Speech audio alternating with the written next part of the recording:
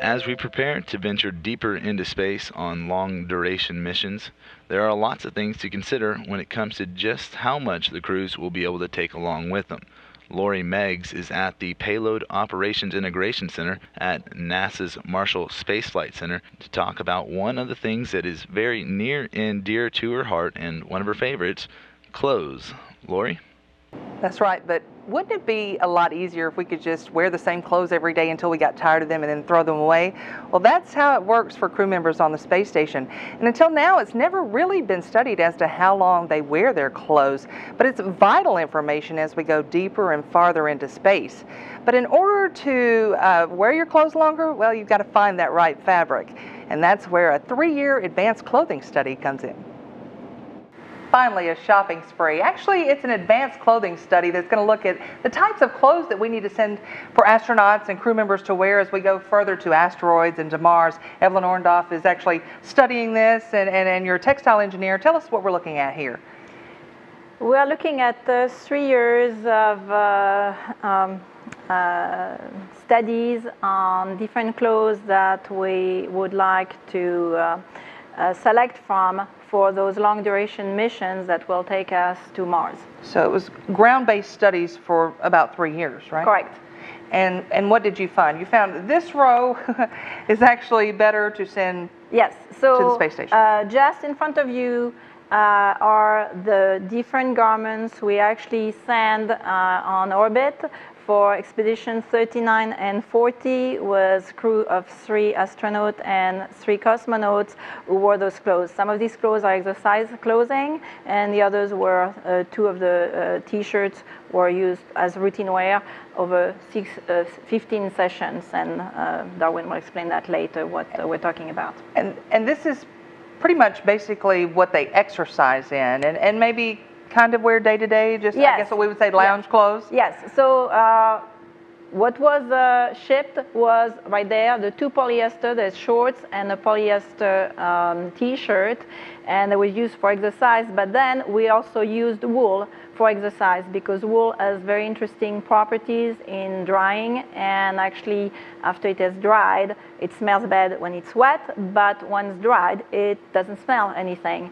And that's what we want when these yes. when they're exercising, when they're sweating. Yeah. I mean, how long do they typically wear their clothes right now? Well, we have never captured that because in the crew catalog, we recommend a certain usage rate, and based on that rate, we know when to resupply. But we have never studied and asked any crew members all the way from shuttle program to the space station program, how long they wear the clothes. So this is why we needed to do those studies. It was very important we start quantifying lengths of wear. And it's pretty much a dream come true. You just wear it as long as you can, then you throw it away right now. But that's not going to be possible as we go farther. Correct. Basically, using disposable clothing of a long-duration mission is a heavy burden on the logistics, and we cannot afford to use the same type of garments on those long-duration missions that we have used so far in those missions like shuttle and station missions, where you have constantly a resupply of food and clothing and other consumables. For some programs we've had in the past, we were on the forefront of textile technology. We were not just using what's commercially available. We were designing for those spacecraft. With shuttle and station, we have ambient air. So we can use the same thing we use on Earth.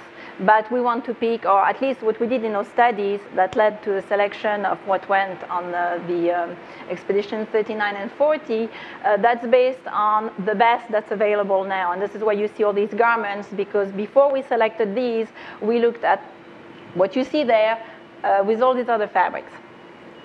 All right, we have the merino wool under the microscope, and this is the fabric that I was just holding, and that was what was selected for the study. Yes, it's one of the fabrics that was selected for the AVA clothing study.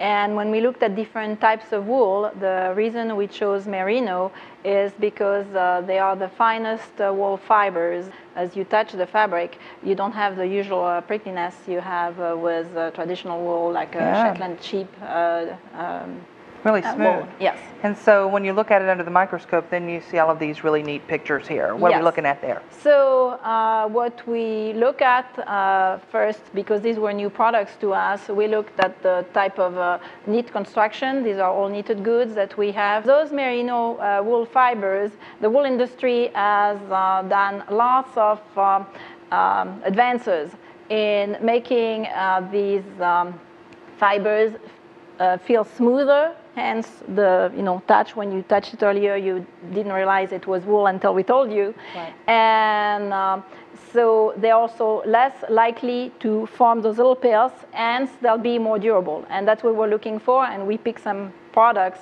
that were the best in what was available commercially. So these were the actual clothes used in the IVA clothing study. Tell us about that. Right. We had a ground study that ran for about a year and a half when we had 80 participants, and where we had them wear all sorts of different fabrics, and that led us to choose the fabrics used in the space station study, the IVA clothing study. And that's these. Right. This is wool. I mean, yes, we'll feel that, and you wouldn't believe that that's wool. So, no. Yeah, this is merino wool. It has a longer fiber, and it's been specially processed. And these are polyester. Right. Really, really light polyester. Right. Those are the lightest polyester shorts that we can buy on the market. Right. Yeah. So tell us what we looked for in this study on the space station. How long it went for, and how many subjects you had. Right. Well, we had actually we ended up with 6 subjects, 3 astronauts and 3 cosmonauts. Okay. And my understanding was that our study was, in a way, groundbreaking in the sense this was the first official involvement of both astronauts and cosmonauts in a human study.